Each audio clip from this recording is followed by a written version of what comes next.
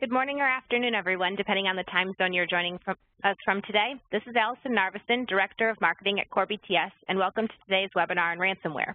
We would like to make this session as interactive as possible, so throughout our presentation, we encourage you to interact with us by typing questions and comments into the Q&A pane.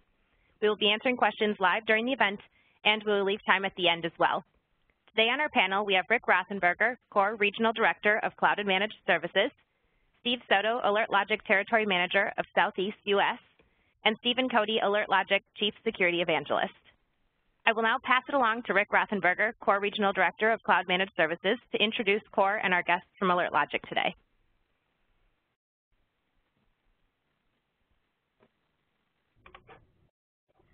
Hi, everybody. Appreciate you being here today with us. It's a pleasure to be here with Core BTS friends, customers, and colleagues.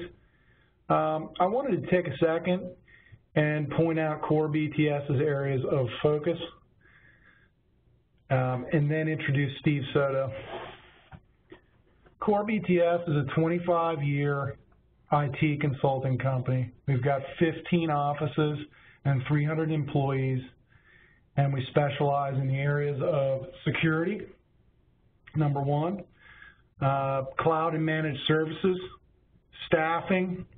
We also have a long history with being a systems integrator and value-added reseller, and we have a collaboration practice. Both the systems integrator and VAR and collaboration pieces of the business are centered around top manufacturers like Cisco, Microsoft, Citrix, EMC, to name a few. In regard to security, a lot of focus around security these days, as everybody knows. Our security practice, our Core BTS employees are performing right now services, for example, security audits, vulnerability assessments, pen testing. We also have a lot of growth around security as a service. In particular, Core offers a managed, on the network layer, a managed intrusion detection service. On the systems layer, a log management service. And on the application side, a managed web application firewall. All this is tied into a 24/7 security operations center in which all employees are GIAC certified. So with that, I'd like to introduce Steve Soto. Steve's a 20-year veteran of the information technology industry. He has spent that time helping companies of all sizes evaluate the benefits and advantages of IT solutions delivered as a service. Specific areas of focus include procurement and information security compliance solutions. Steve possesses significant experience helping organizations understand the value of flexibly deployed solutions in areas experiencing marketplace and regulatory evolution. Based in Atlanta, he's the Southeast Territory Manager for AlertLogic, an information security and compliance solutions provider based out of Houston, Texas since 2013. So take it away, Steve.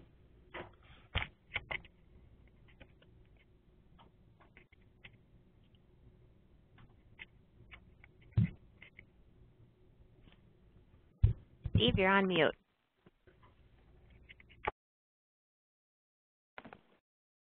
Thank you. Sorry about that, everybody. I've been jammering on here without you. Thanks, Rick. Thanks very much for the warm introduction, and thanks for the opportunity. Appreciate all of you joining us today. I think we've got a great day planned for you. I'm really just here to give you a brief overview of our company and turn over the large portion of the conversation to Stephen Cody and to talk about a very timely topic in ransomware attacks that are occurring across the country today. We're hearing from customers daily, and I think it's a testament to all of you who've joined us today that this is a serious problem that's impacting great portions of the U.S. economy. I'll tell you a little bit about our company just briefly so you can gain a sense of who we are, how Core and AlertLogic work together to address some of the challenges Stephen's going to point out to us. it's scary stuff, and it's nice to have some options and friends like AlertLogic and Core BTS, and so that's what we aim to do today. We are as Rick mentioned, we are a security and compliance solution provider. We're based in Houston, Texas. We've been around since 2002, so nearly 15 years. And really the mission here is to help our customers achieve the security and compliance outcomes that they're seeking. We talk about outcomes because we are more than just a product company, and I'll give you a little detail around that. But first, sort of the problem, if you will. Breaches are happening every day. We see them in the news. You see them in the news. You see them in your environments, hopefully not, but in environments similar to yours that give you pause. We see all these brand names here on the screen today, and some of these have been, a few years back. There's not a week that passes that we don't see some news of an attack in some environment.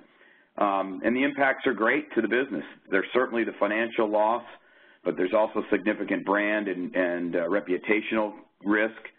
And then not the least of which being if you're in a compliance-driven organization or maybe your customers have compliance requirements, the scrutiny from regulators is there and is going to only continue.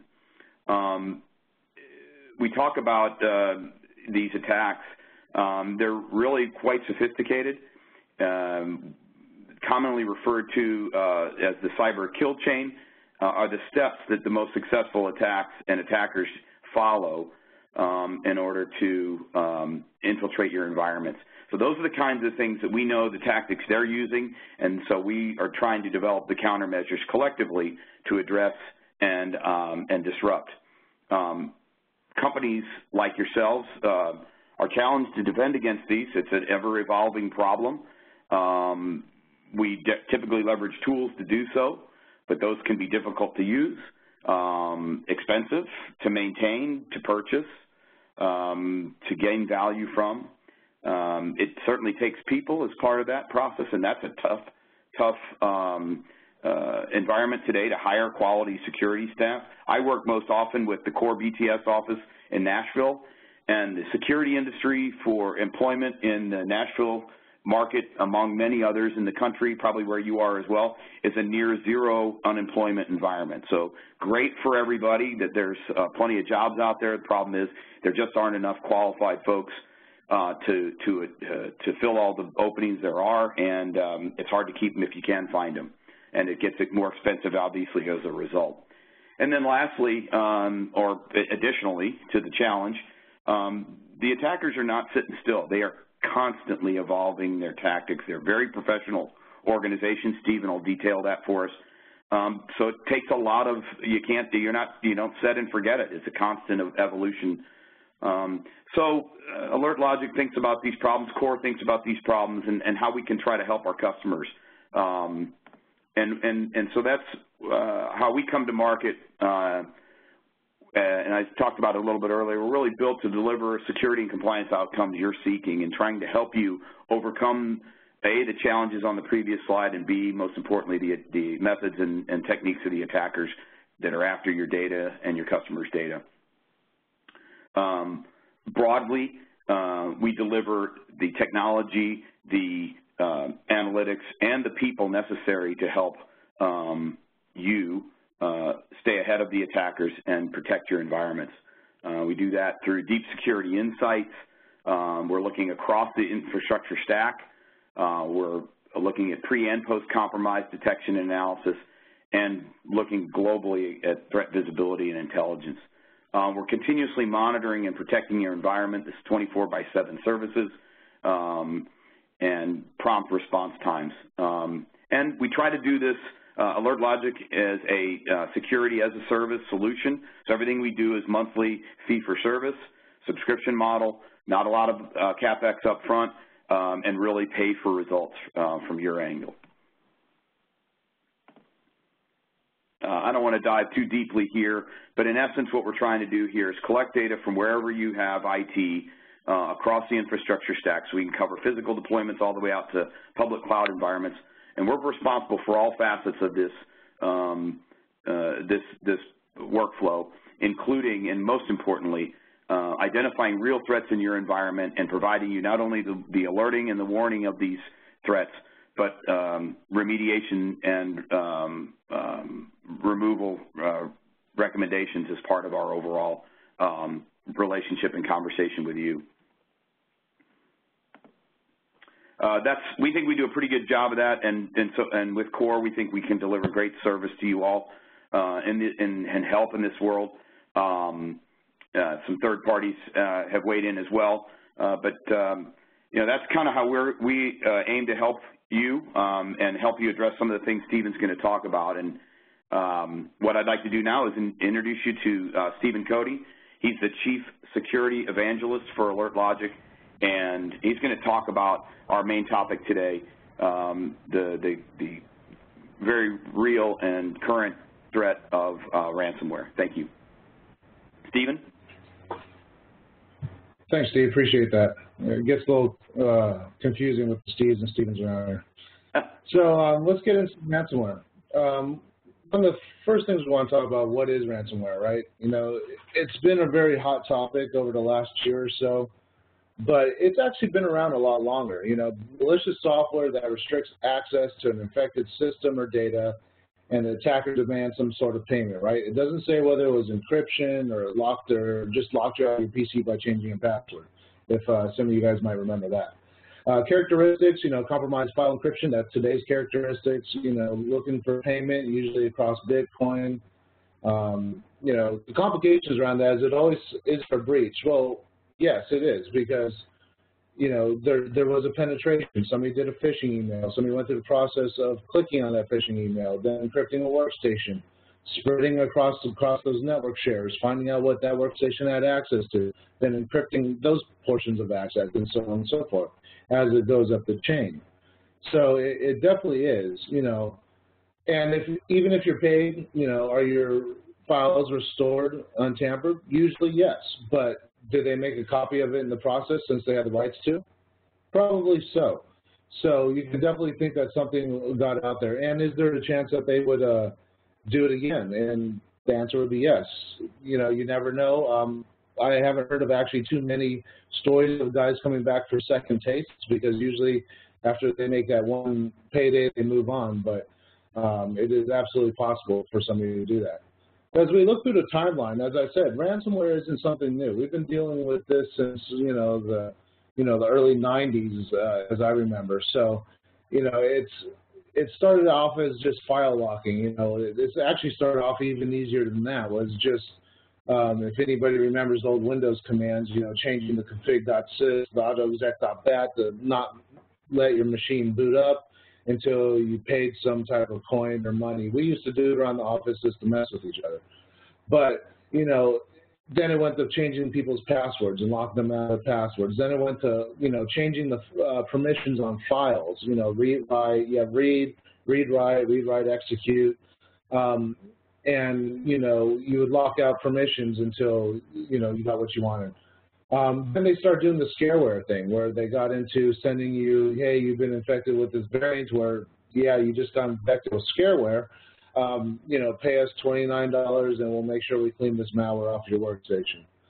We saw lots of that, you know, all the way up through the 2000s. Then we started getting more into SMS, and we started seeing the first variants of things like CryptoLocker back in 2013. Then we started seeing many variants of CryptX, you know, which is the CryptoLocker, Crypto-Free. I mean, there's so many different variants out there, it's hard to go through all of them. But you see that there's a transition, and that it's the same tactics and attack vectors are being used. It's just more sophisticated malware that's now being utilized. So digging into this, we look at some of the different variants, you know, like CryptoWall. You know, there's more than 5 variants of it. Uses AES. You know, it uses help files as part of the infection mechanism, and it has a very, very good infrastructure. These guys built out the infrastructure for this tool phenomenally. In fact, they even put this out to rent as a service. But they built a solid command and control infrastructure that is very efficient at staying behind proxies, not being found, hard to trace back. I mean, these guys are really good at what they do.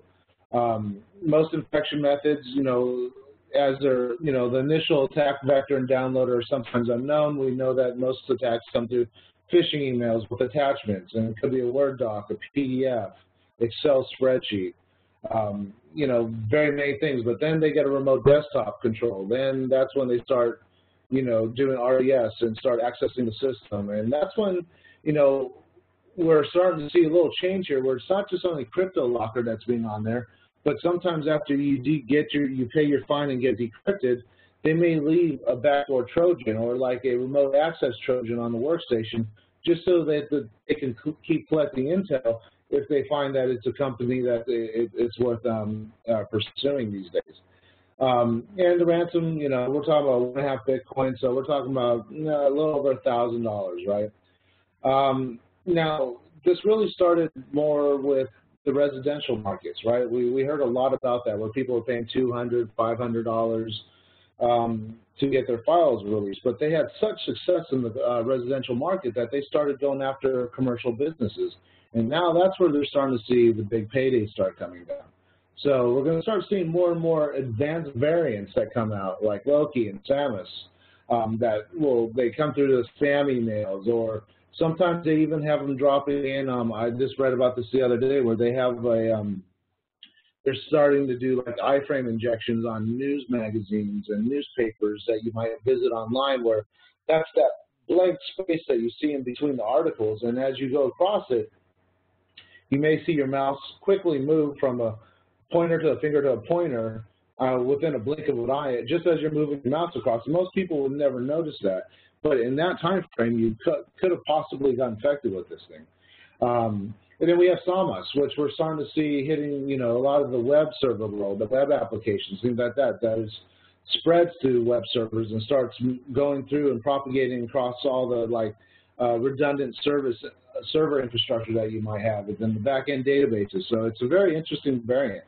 But it does use stolen credentials, so this does go at a start of profiling the company that you're targeting, and really understanding who works there, what are what's their favorite animals, you go through their social media platforms, different things. So you definitely do a profile of the companies you do that. Now, the guys didn't have to do it for residential, it didn't matter. But for companies, they got to be a little bit more savvy. They have to be delivering in the right format from the right people. It has to look a certain way, have the company logo, the title, and phone number at the bottom of the email that looks all legit, and people could look that person up and see that, oh, that's a legit person that works there. So they're getting very, very sophisticated in the way that they're delivering these payloads into different environments. But some of the interesting things that it comes with is, they have customer service, which that's amazing, right?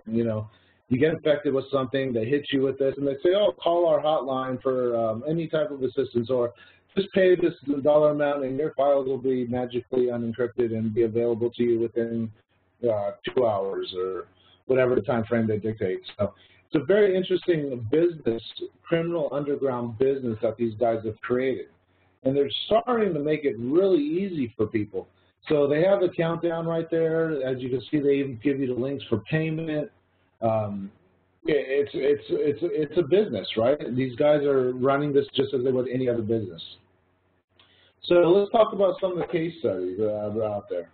Everybody's heard of the Hollywood Presbyterian Medical Center, which was, in my opinion, one of the more interesting ones, just because it really gave us an insight into the attacker profile based on how the attackers responded to the negotiations for payment. So the attack started as a spam email, right? The employee clicked on it, downloaded the malware, attacker gained access to that one workstation, encrypts that one workstation, but then, as I said, it goes out through all the network shares and starting to access servers and starting to encrypt all those. So it takes time for it to get its initial foothold within your environment, and that's usually a good time to catch it right there. But the guys encrypted all their data, and as you heard in the news, they had to move patients. They didn't have access to patient records. They had to start going back to old manual processes.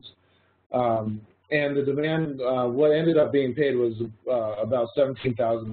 So which is pretty good. You know, it's crazy because they were starting to ask for billions. Now, $17,000. I haven't checked my you know, currency converter, but I don't know how many millions of rubles that might be. Maybe that's the 4 million they were talking about. But you know, $17,000 was not much. So that gives you the idea that, hey, these guys are just after money. I mean, they may ask you for 50,000, 100,000, even $1 million. But when it comes down to it, they're going to take what they can get. I mean, that's what this showed me right here with this actual attack. So yeah, as we saw in a review, you know, operation disruption, you know, the manual processes, the medical devices. I didn't even think about that. The medical devices being offline because a lot of those run through Wi-Fi networks and have to touch those databases. So it was a very interesting case with that, and I think a lot of not only medical centers, but I think a lot of different industries can take note on what mistakes are made along the way and how we can get better at detecting this and more efficient. Now, this one is Tewksbury. It's a small town about 30 minutes north of Boston. Small target, right? You know, that you think that these guys wouldn't pay attention to, but no, they didn't. They sent a note there that said it was a UPS package delivery note, and they received a ransom note saying that their files were encrypted. It was going to cost them about $500 to do it, and they told them, don't waste your time looking for a solution because there's none that exists. Just pay us, and we'll give you your stuff back. They went 5 days without no IT function. You know, the public and private security experts were unable to decrypt the data, and there was no technical mitigation. And I hear this story over and over again. There's a person I met while I was doing a talk back east, and this person came to me and said, hey, you know, I own a small media company, and, you know, I got hit with ransomware a few months ago, and, you know, I've been trying to reach out to the guys who encrypt my data because I want to get my data back, and they're not there.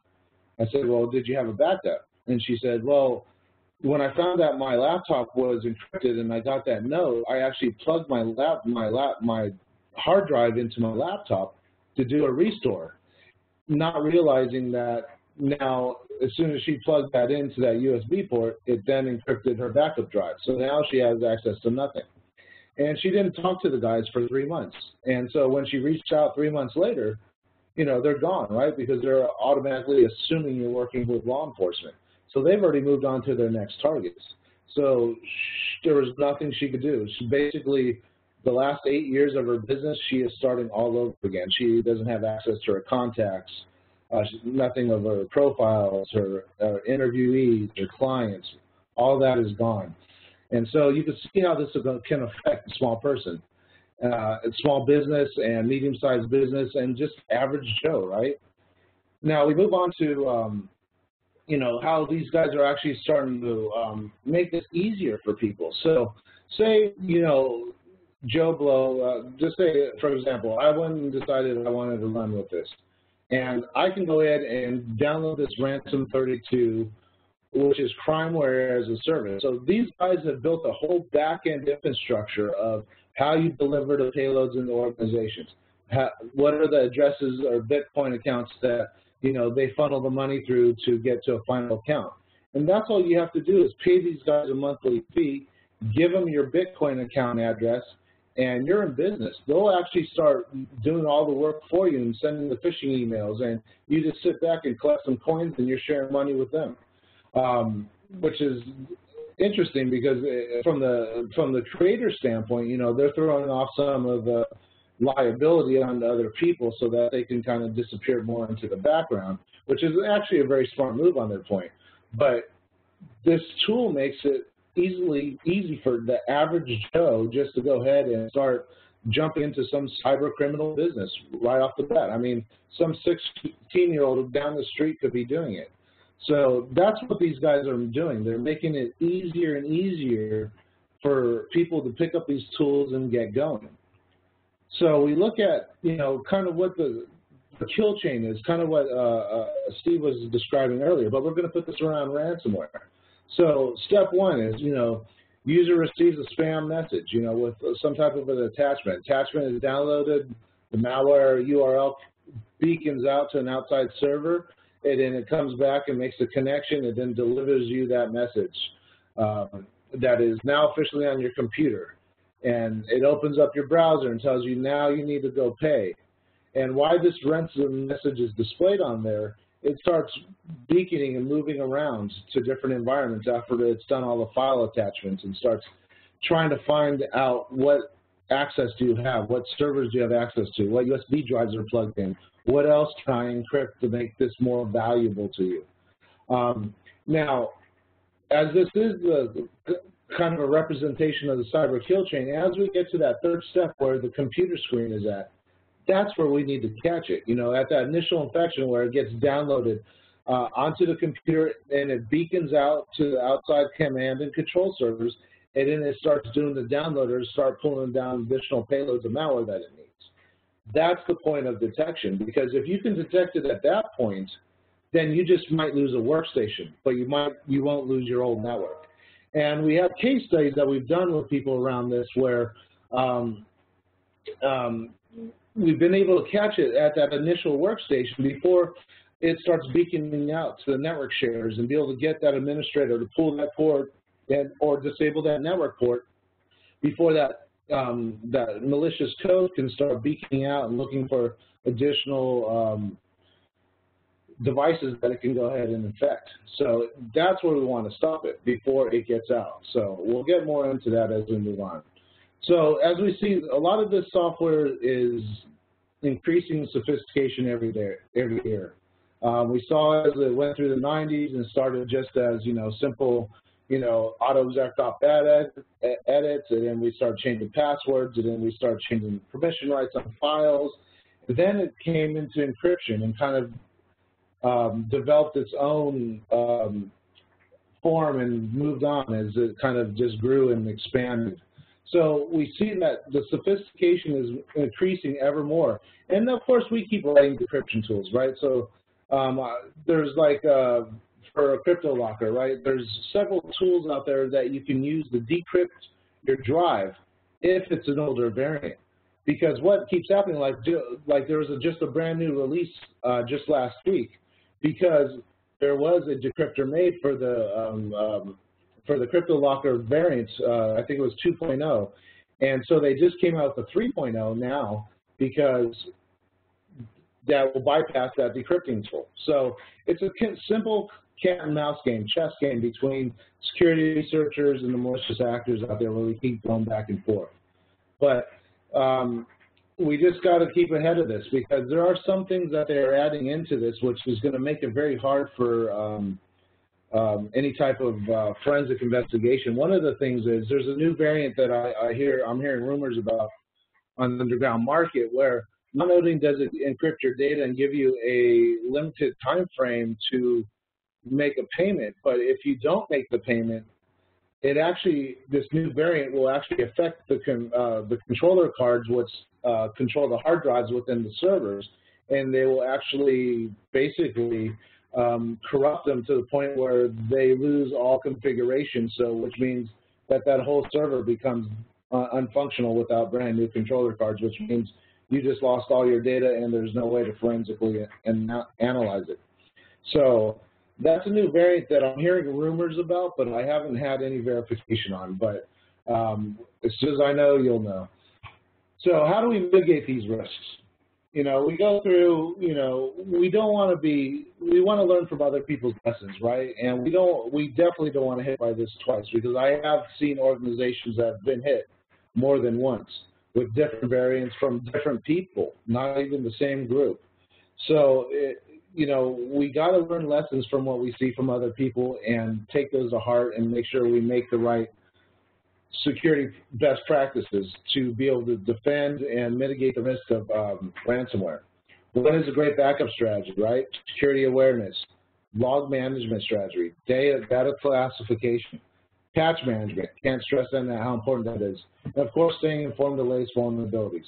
So we'll go into each one and just kind of do what I did as a strategy, right? So, 4 incremental backups. That's a very good question, right? Because most people do incremental backups throughout the week, which incremental backups are basically whatever files were changed throughout the week, I will go ahead and back up.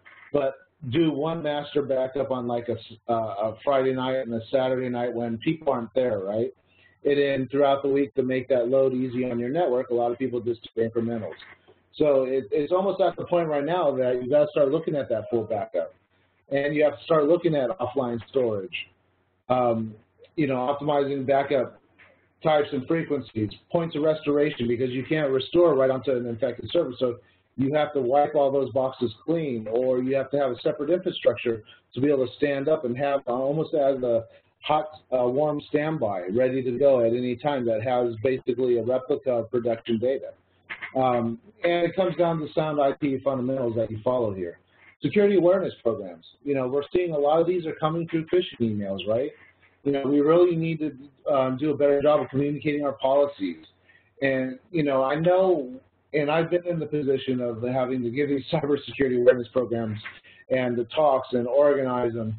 And, you know, it's interesting that humans will always be our #1 vulnerability within our environment. And that's just the way it sits today, because they're the ones that are going to click on the emails. They're the ones that do the social media, allow people to come in and be able to get passwords because people use the same passwords across multiple platforms. And so there are things that we just need to make people aware of, the simple stuff. I mean, there's things we could do with technology, like with email filters, right? Put them out there and have them start filtering our email, but not only scanning the URLs, but scan the actual attachments to make sure that there's no malicious code embedded in there. But it comes down to people looking at it and going, hey, I don't know this person, or I'm not familiar with this company, I'm not going to click on this. So it's basically, you know, changing the way people behave. And right now, most people just do this once a year, right? Security Awareness Month, do it once a year, it's a big deal for the month, and then boom, everybody kind of forgets about it. Some of the new programs out there are like sending you the posters you can put over the water cooler, just as funny reminders to people about, you know, don't check on this email, or don't click on this link if you don't know who it is, or, you know, don't go to websites that you don't know about or you don't have, you know, any prior knowledge of. You know, they're trying to teach you best practices on how to move forward on that. So maybe we need to step that up, you know, instead of doing once a year, maybe we do it quarterly. I know everybody hates taking that test every year and having to watch the videos, but it's important. It's not just for compliance, but it's important for you to take some lessons away. That's why sometimes bringing somebody in from the outside to explain people and show them how easy it is to hack into places, or talking with your security providers and seeing that, hey, can a guy come in and just talk to my team and explain to them, hey, what are the dangers that a company like me would be facing today, and how are they trying to get into us, and, you know, basically scare the pants off of people so that they're like, oh, wow, I'm not going to click on any more emails here or at home, which is exactly what you want, right? So we also have to have a solid log management strategy. So it's going to take logs to be able to catch these guys coming in and out. You know, you're going to have to have that security in-depth strategy, which is protection from everywhere from your network to your servers to your end workstations, your applications. You build security within all the different layers, but you need to be able to get reporting. It's great that you built security infrastructure, but if you're not getting the proper logging and reporting, and you're not getting that data and you're not correlating that data, then that infrastructure is just infrastructure. You need to be bringing that in, running it through a log product, putting it through a correlation engine that's going to look for those indicators of compromise across your network, across your hosts, across your servers, your apps, and tie that together to find an incident as quickly as possible. And you got to log. Sometimes you can't go with just the default logging. For example, you know, if somebody's trying to brute force your Windows box, right, and you know, you see a log, you know, we all know if you have 3 or more failed logins, usually you get a log event that gets generated, say, hey, this user has just failed 3 times logging in. Well, usually you're like, the guy probably forgot his password. So you see him do it another 3 times. You know, maybe he changed it and tried it again. And then he disappears. And then you look at it and go, oh, wow, great, that's fantastic. He got his password and got in. But what if that was a malicious actor that was doing that? And finally, he did get in, and then he started trying to brute force other environments. You never catch that piece. and that's not turned on by default. So making sure you not only that you're logging data, but that you're logging the proper data to be able to find malicious activity quickly within your environment. And then finally, data classification. You know, data classification is something that it's a challenge. Believe me, I've been there. And most organizations just don't do it because of just the sheer challenge of, you know, finding documents not only across your server infrastructure, but what do people have loaded on their local hard drives or network shares or external drives, and, you know, how do you classify that? It's just, it's a huge ordeal. But I'm a big believer of keep it simple, right? Keep the finance data with the finance team. You know, keep the operational data with the operations team, and create APIs where people can talk and be able to share data, but they don't necessarily have to have access to the actual raw data. So, I mean, just separating out by department is a great start to moving down that path of data classification, because then once you know what's in each department, then you let that department decide what are the critical assets, you know, from what do they not care about that anybody in the company could look at, to what are confidential payroll data that, you know, has to be stuck in this back-end server with no access except from a key few people. So, you know, but just breaking it down by organization, by department, is a great start on figuring out how you're going to do data classification. Adopting a patch management program. You know, we've seen Heartbleed, Shell Shock, all these different vulnerabilities hit and exploits within the last few years. And it really comes down to patch management, because not a lot of people are patching on a regular basis, or they're not being proactive about their patching. And I've been there as well, where, you know, you're so busy doing the day-to-day tasks, putting out day-to-day fires as an IT team, that you don't have time to, you know, be proactive about finding out what's the new vulnerability, or skimming the underground, finding out what new exploits are coming out and what they're trying to exploit. You know, it's, you wait till Patch Tuesday, you get your list from the vendor, you go ahead and patch those systems after you test them, and boom, you roll it out. But we really need to get more proactive. Like there's places I'm going to show you, like Full Disclosure, Exploit DB. These are websites where people will go ahead and put vulnerabilities that maybe have not yet received a CVE. And a CVE means there's an official reporting of this vulnerability, and it has been verified by the vendor.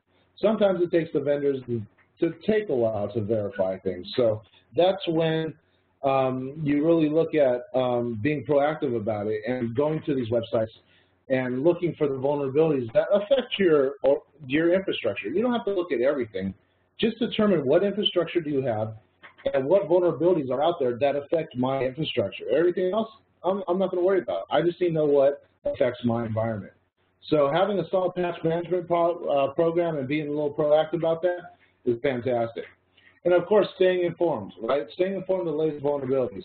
As I mentioned, here's some great websites. Exploit DB, Full Disclosure, fantastic websites for you to go to just be aware. You know, these guys follow about 6,000 of the top security bloggers around the world. And, you know, just know what's happening in your industry. Type in healthcare or financial. Find out what's happening overseas, because a lot of times attackers will test their code overseas before they bring it in here and try to attack your environment. So sometimes it's good to look at Europe. Like we see things like Configure and Zeus, right? These are credential stealing malware. And they've been modified so many times, they keep remodifying the code to be able to bypass like antivirus controls and things like that. So there's always new variants coming out all the time, but these guys need to test those variants to see if they work. Not only within their own labs, but they need to test it on a production environment, a real environment, to make sure that it actually will work and penetrate as expected. And so they'll run it in their backyard because they can't run it across overseas because of the latency and the timeline of the connections that go, that connect all the continents together. They can't wait for that. So they test in their backyard, which is usually Western Europe, like England, Ireland, France, Amsterdam, things like that. And so we find that a lot of malware gets hit there, and then once they found some success there, they go through Central and South America, where they basically make the code even better. They find different security controls, different security processes, and they start trying to figure out how to circumvent those. And then as they fine-tune their code, they move here into the U.S., execute it for the, the major payday, because they've been getting paid all the way along, but then they come here for the major payday, and then they go off to Asia to go get additional paydays from here. Once we've built detection and we've built, security content to be able to detect that type of variant. But, like, for example, like right now in Asia, they're dealing with Victor Zeus. They've been dealing with it for like the last couple of years, really hardcore, where, we saw 2007, 2008, 2009, 10, and then it kind of faded and got trampled by other things. So, I mean, it's just getting there. So, but if you see that flow, you understand that we can learn lessons by looking at that global analysis, and that might prevent you from being the next victim. So Exploit DB, full disclosure, like I said, great websites, the CVEs, NIST, and then there's weekly threat reports. We have one, but a lot of security vendors out there have them as well, right? So I'm a big believer of reading as much as you can and being as informed as possible of what might affect my industry, because maybe you might see a competitor, or you might see, a partner that might have gotten hit. And you want to think, how would that affect me? Or could I be the next victim, and should I learn some lessons from these so that I can put some security in place and defend myself whenever they get around to attacking my infrastructure? So for that, I'd like to thank you for your time. Follow our research. Here's some of our blogs, newsletters. We have a cloud security report that we do every year that's going to be coming out next month. But, of course, to the websites to the right. You want to stay informed, and that's I hate to steal a line from G.I. Joe, but, knowing is half the battle, right? We got to stay informed of the vulnerabilities that exist out there. So with that, I'd like to thank you, and I will hand it back and also open up for questions.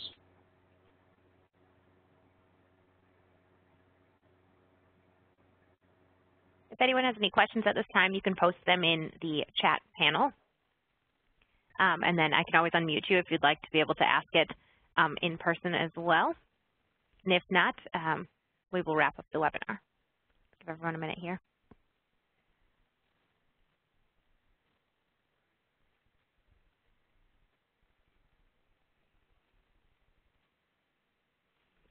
All right, it doesn't look like we have any questions coming in today on the webinar. So on behalf of all of our presenters today, we thank you for joining us and taking the time to view this presentation. The recording of today's webinar will be available within the next 2 business days and emailed to you, as well as hosted on the registration landing page and the CORE YouTube channel. We will also be PDFing the slides and supplying those to the CORE account managers, and so you can work with your account manager to receive those. If you have further questions about the webinar, about CORE or Alert Logic, please feel free to reach out to the CORE marketing team at marketing.team@corebts.com. Feel free to check out our calendar for other upcoming events, and thank you for your time today.